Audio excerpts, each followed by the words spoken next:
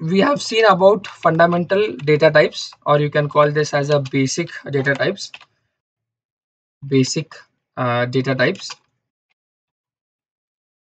Those were integer, float for decimal, string for a text, boolean for maybe true and false, and about a complex. So when you are working mostly on mathematics and statistics, there we use complex, but most of the time we will be using these data types. Now let us go with the very most special type of data type when it comes to Python. So these are special types like list, tuple, you can call this as a tuple, set. We have a frozen set also, frozen set, dictionary, range, and we have byte, byte array, and none. Okay, so if you count these all, there are in total 14 data types in Python. 14 data types. Okay, so wherever you see these spaces, these are not very much frequently used, but when it comes to frequently used data types, these are 4 in the fundamental, and in a special cases these 5 are the most usually data types. Okay, now let us start with the list. What is list data type? So let me give you a simple example of list. So if I ask you what do you mean by list, so just think for 1 or 2 seconds what comes in your mind when I say about list. So if you ask me what is list, what comes in my mind, the first thing is my shopping list. I love the shopping list. Okay, so when I to give you a real example, when I go for DMart, so superstore, any superstore, I collect the shopping list with me always. So I'll be having the first thing in the list is the highest priority one. It may be, suppose, paneer. I'm just giving you some example, real time example. Second, I need some curd. I need some biscuits.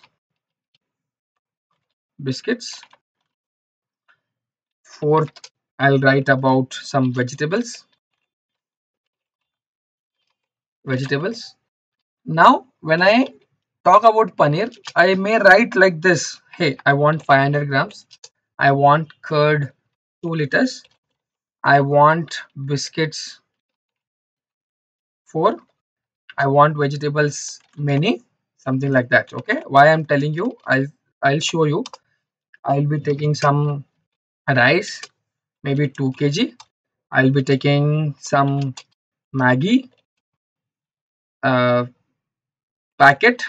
I'll write packet here, I'll tell you why. And if I go with again paneer, can I write like this? So if you feel like, hey, I have already written paneer, can I write here paneer? Obviously I don't know like whether I have written a paneer or not. I can write it in a duplicate way. I can just duplicate it. Then it is okay. Yes, it is okay, not to worry. Okay, so I have written these all. Now I'll relate this exactly to our list in Python. Okay, list in Python. Now what is list? So in list, the first and foremost thing you need to remember is the duplicates are allowed. Obviously, so I can write paneer here. Again, I can write, for example, I can write curd here. So duplicates are allowed. No worries. You don't need or don't worry about the duplicates. So in Python data type also list. I'm talking about list. So duplicates are allowed in this. Second is heterogeneous objects are allowed. So what do you mean by heterogeneous? So if you look at the dictionary meaning, heterogeneous means various data types are allowed. For example, I can take a number, let me write it 2.5. I can take a float, I can take a string, I can say something like true, like this. So this is a boolean type, this is a string type, this is a string type, this is a int type, this is a float type, int type, these all are allowed. So heterogeneous objects are allowed.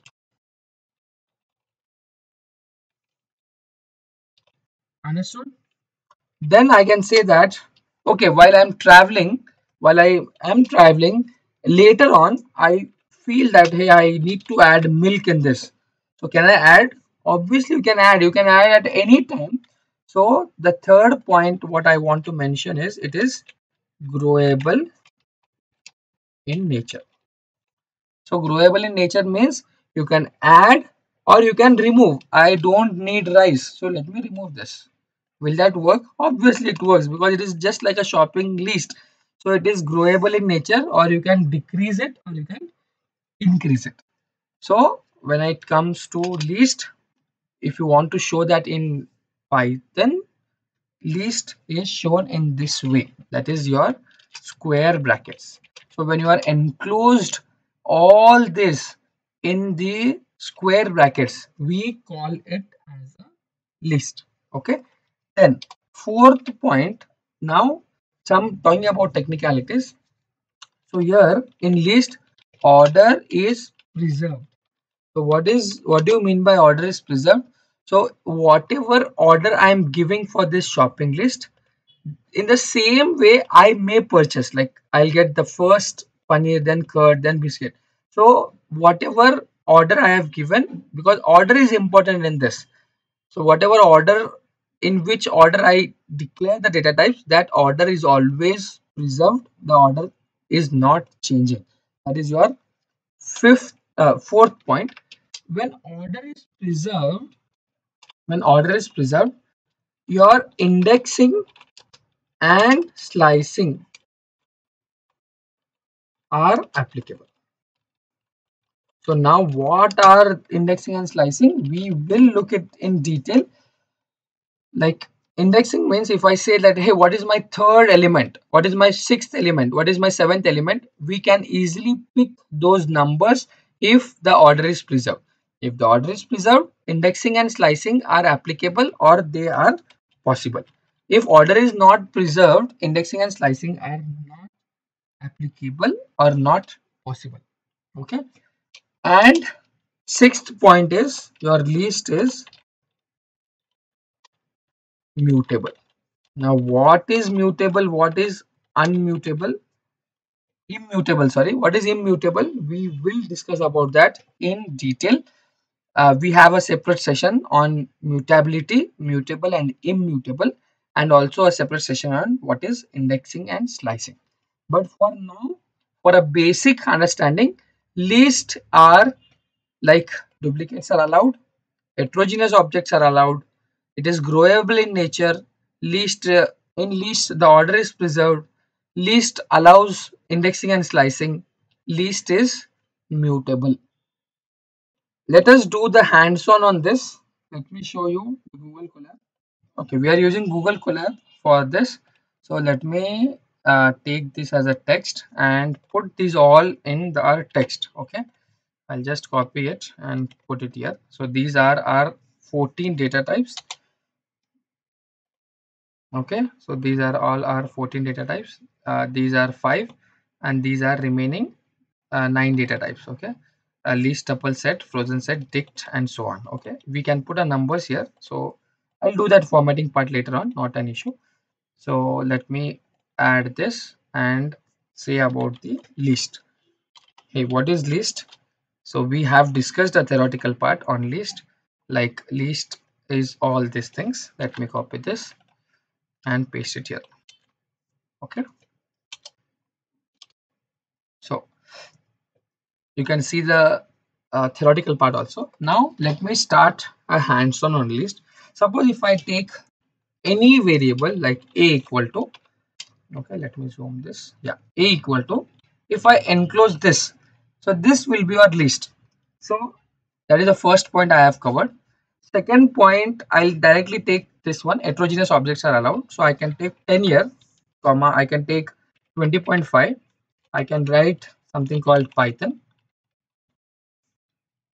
I'll write something called SQL. I'm taking just various data types here. I'll write your uh, BI tool, and I'll write here true. Whether it is okay? Yeah, it is okay, because just now we have seen heterogeneous objects are allowed. So let me print this. Let us check whether you will get an output or not, or will you get an error. So print A. So let me execute this. I'm using shift enter. Now you should get A here. That is all these values you should get. Okay. Yeah, you got an output, you can see. So if you look at the fourth point, order is preserved. Order is preserved matlab, so whatever in which order I have given, the same order I got the output. Okay, so 10 is at the first, 20.5 is at the second, Python third, SQL fourth, BI fifth, true sixth, whatever. Okay, so we have covered this point, we have covered this point. Okay, now if you want to know duplicates are allowed, okay, can I take 10 here? Can I take 10 here? Can I take 10 here? Yes, I can take. Okay. Not only 10, you can take any value and see the repetition. So you get all this 10. So instead of 10, if you feel like, can I take 20.5, same value? Yes, you can take that. So I have covered this point also. The duplicates are allowed, heterogeneous are allowed. It is growable in nature. And the very important thing is, let me show you, hey, this is a list. How will you do that? So I need to check with the function, type of A. Hey, what is the type of A? I'll tell you what is the type of A. Type is list. Okay, now I am comfortable that, hey, this is a list. Now let me show you this indexing. So what is indexing? Now what I'll do, I'll say that, hey, can you please tell me which is the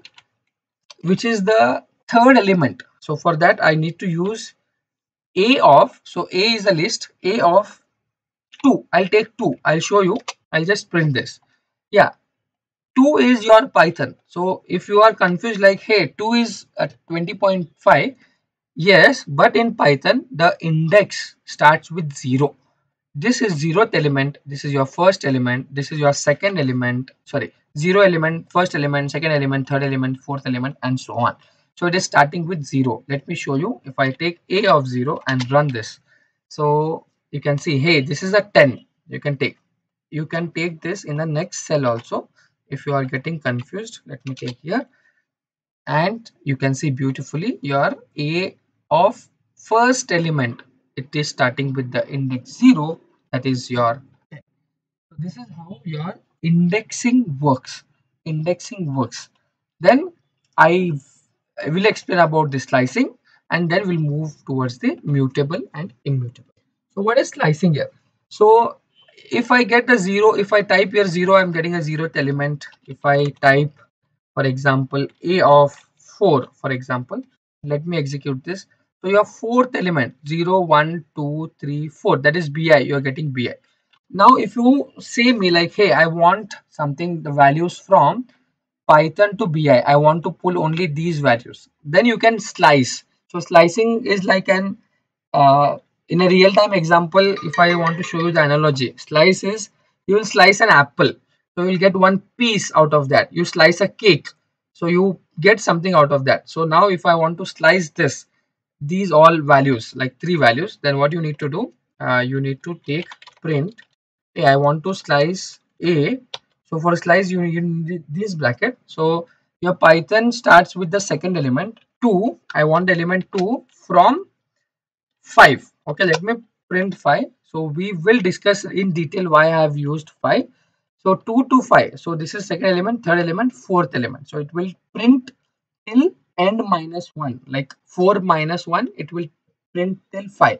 We will discuss separately what is indexing and slicing in detail, but just I'm showing you in list indexing and slicing are possible. We will see about mutable immutable in the separate session. Thanks guys, thanks for watching this video. Keep learning, subscribe to my channel. Thank you.